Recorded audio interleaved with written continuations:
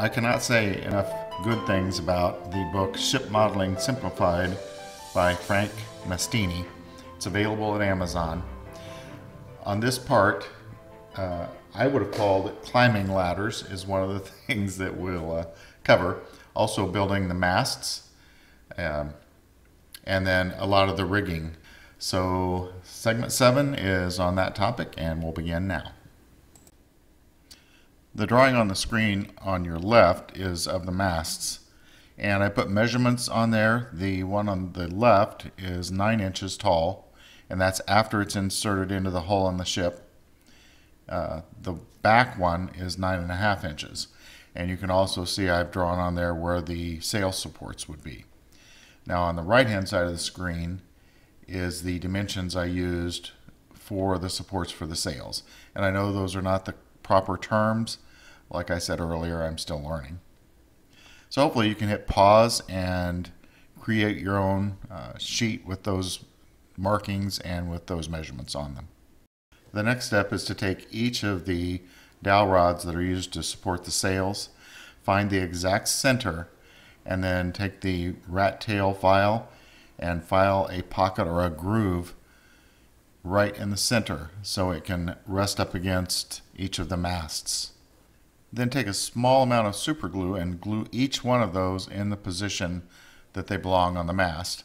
After it's dry, then take thread and loop it around kind of in a figure 8 pattern to further secure it on there, and then just a touch of super glue on the thread to hold it in place. You can also knot it with a square knot.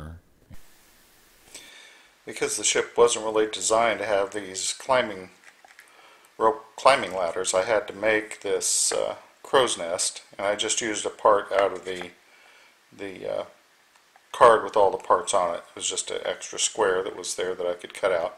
I drilled very small holes, and I put a few extra holes that I may or may not use in the future.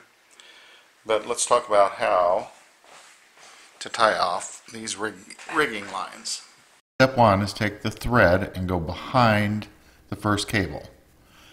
Pull it out towards you and tie a simple square knot. Just one time. You don't have to do it twice. You'll glue this into place later. But you will want to cinch it up pretty tight. So pull it, even with your fingers, pull it pretty snug.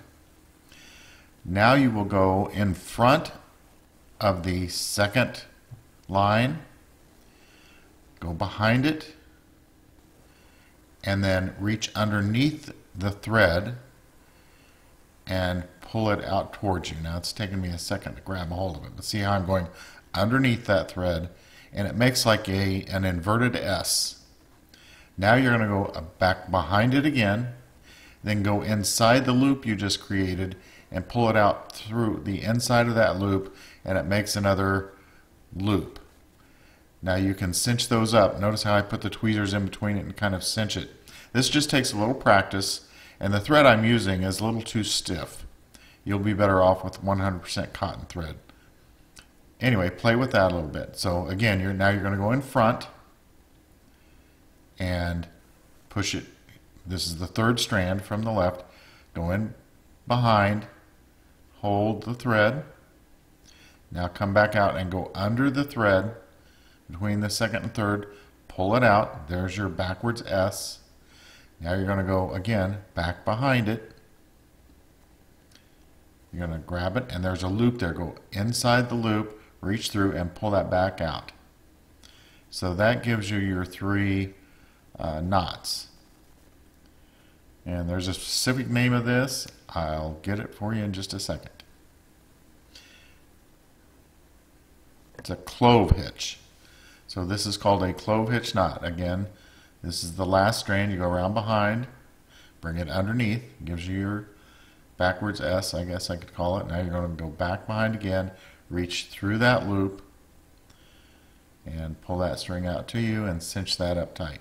Some people do another square knot here, but I've had plenty of success with this style. Now you're going to do this all the way up. It does take time. I do maybe 10 or so, and then I take a break.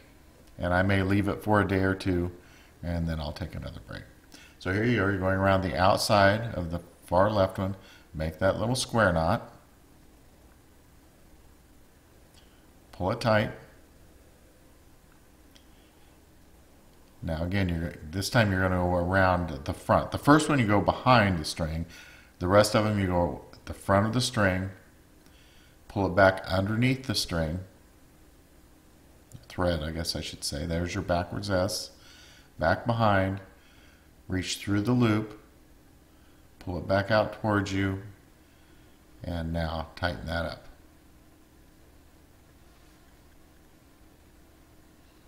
It just takes practice. The more you do it, the faster you get. And I've gotten pretty good at it now. This was one of the early stages of me learning how to do these clove hitches. I'll go ahead and leave on the screen finishing this last set just so you can see the route that you take on each one. So after you do maybe 5, maximum of 10 rows, you'll need to put a little of the tacky glue behind each knot. You don't have to necessarily do it on the center 2, but the 2 outside ones for sure. Just a little tacky glue. And then before that sets, you'll need to line them up. So that's what I'm doing here. I kind of touch on both sides just to smooth out the glue so there's not a glob. Straighten them up and then come back at some point after they're dry and just clip off that end thread. Be careful, don't cut off the knot, don't get that close, but you can go right up to the edge of the knot and just clip those all off so you have a nice clean edge on those rat lines. The ship you see on the screen now is probably one that I did the most string work on. So I'll cover next where to run the additional lines and some ideas for sails, different materials that I've used, and that can be very economical also. You can buy a 1/4 yard of material at Walmart for less than $1 and it'll more than do one ship. Just a note, the photograph you're seeing now, if you look at the far right side on the deck of the ship, just past the little building to the right, there's a treasure chest full of gold coins. I don't know if you can see it clearly, but I will also show you how to make those because I made that entirely myself. So that'll be one of the last episodes in this series. Thanks for watching.